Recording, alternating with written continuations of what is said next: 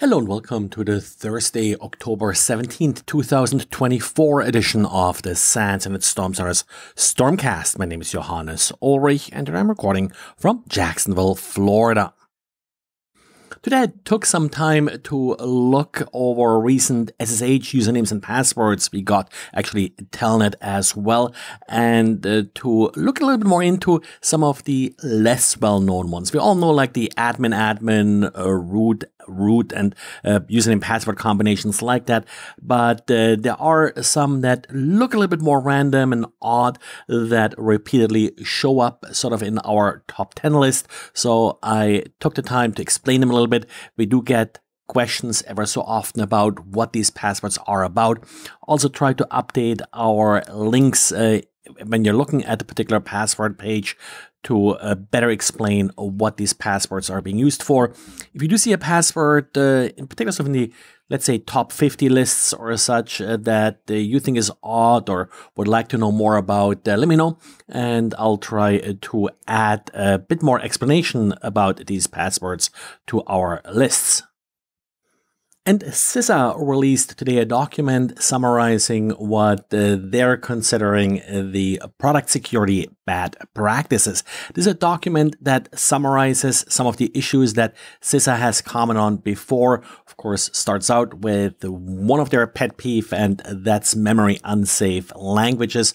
But other issues we have talked about, like SQL injection, also known passwords, default passwords, and a number of other issues. A good summary, I think, here. Something definitely that developers should be aware of. I think if you're listening to this podcast, you are aware of the issues that are being covered here.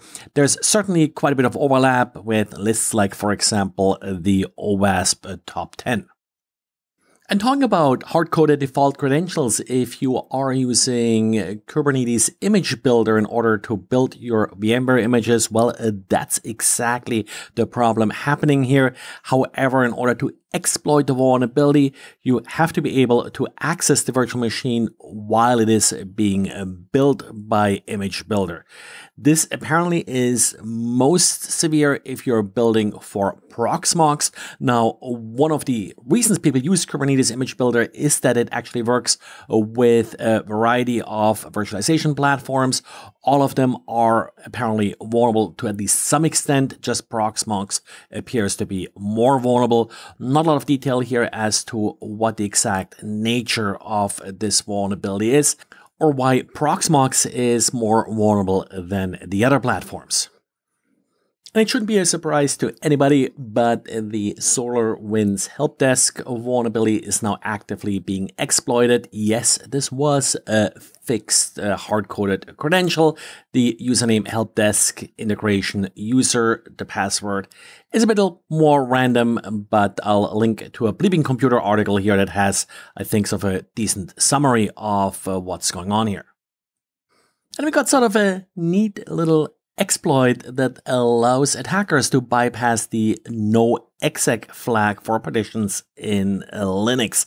If you follow many of these sort of hardening guides for Linux, one thing that often comes up is that certain directories like /temp should be created as their own partition, and then the partition is being marked as noexec. So attackers are not able to execute code in these directories that are commonly world writable.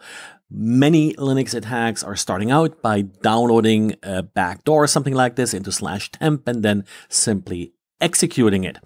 The problem here is that, well, this always has actually been somewhat bypassable. This is just another way how it can be bypassed by an attacker. What's also interesting about this particular vulnerability is, or exploit, I should say, is that it does not actually write to disk. So this would even work with a write protected partition.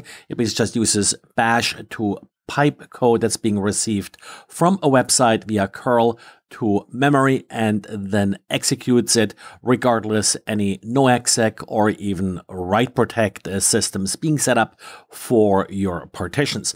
Interesting little bypass, certainly something that pen testers may want to add to their repertoire if you don't already have something similar working for you.